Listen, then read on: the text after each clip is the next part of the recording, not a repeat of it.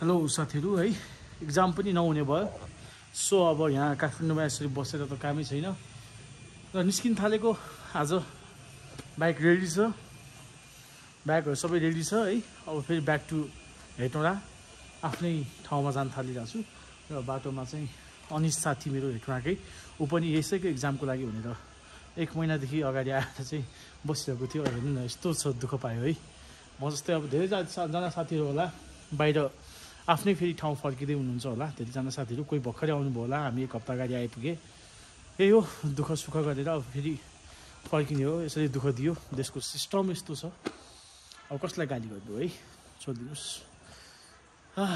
भन्छ नि आशा अझै मारेको छैन जित्छु एक दिन हारेको होइन है अब चाहिँ हेटौडाको लागि निस्किँदै छु है र बाटोमा सबै रमाइलो गर्दै जाउँला र साथमै रहनुस् है फुल भिडियो हेर्नुस् है हेटौडासम्मको बल्खुमा पुगेपछि म र मेरो साथी अनिशको भेट भयो उहाँ चाहिँ आफ्नो सरसामानहरू कारमा राखेर आउँदै हुनुहुन्थ्यो बस ल अब चाहिँ हामी बल्खुबाट हेटौडाको लागि प्रस्थान गर्यौं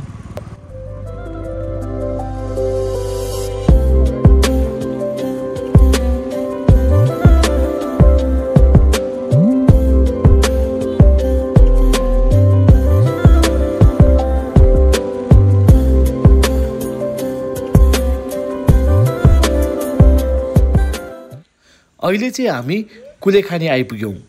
र यहाँ आइसके पश्चात यहाँको माछा नखाने त कुरै आउँदैन पुग्छ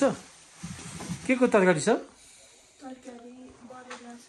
आलु छ साग छ अचार छ हजुर अनि उयो मासुहरुमा मासु छैन मासु है माछा नि के सकिसक्यो हो माछा फ्राई गर्नुपर्छ हुन्छ गर्दिनु कमाउनु पर्छ कस्तो अनि दाइ हाउज इट टेस्टी छ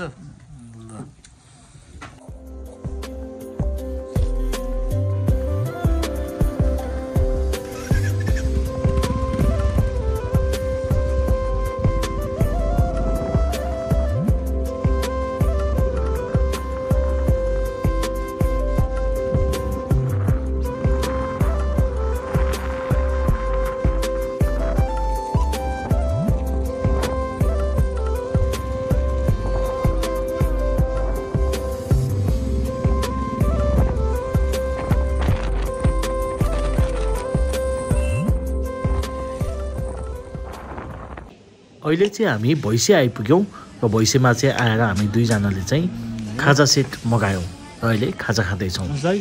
प्लिज टेक लिऊ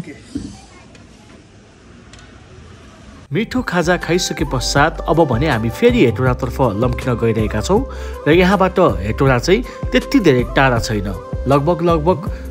20 देखि 25 मिनेटमा चाहिँ हामी हेटौडा पुग्दछौं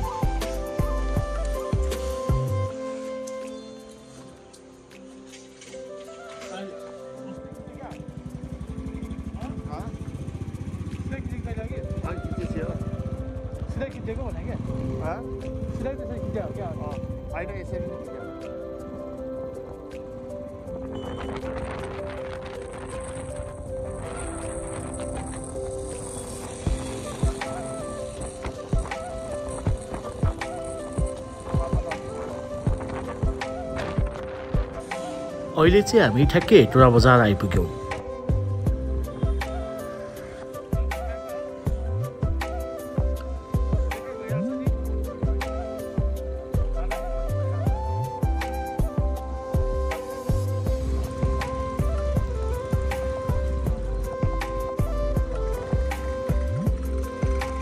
यो चाहिँ हेटौडा बजारको बुद्ध चोक हो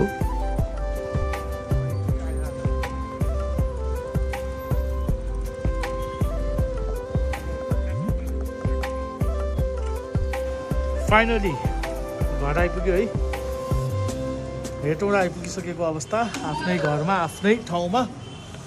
अनि धुवा एकदम भइरहेछ ल मेरो लुसी पनि मलाई कुदिरहेको छ है यहाँ हेलो के छ खबर ओके हेलो गाइज है यतिको बेलासम्म तपाईँहरूले मलाई यो भिडियो हेर्नुभयो thank you so much support गर्नु होला माया गर्नु होला अनि अरूहरू पनि भिडियोहरू म ल्याउँदै गर्छु हेर्दै गर्नुहोस् है हस् थ्याङ्क यू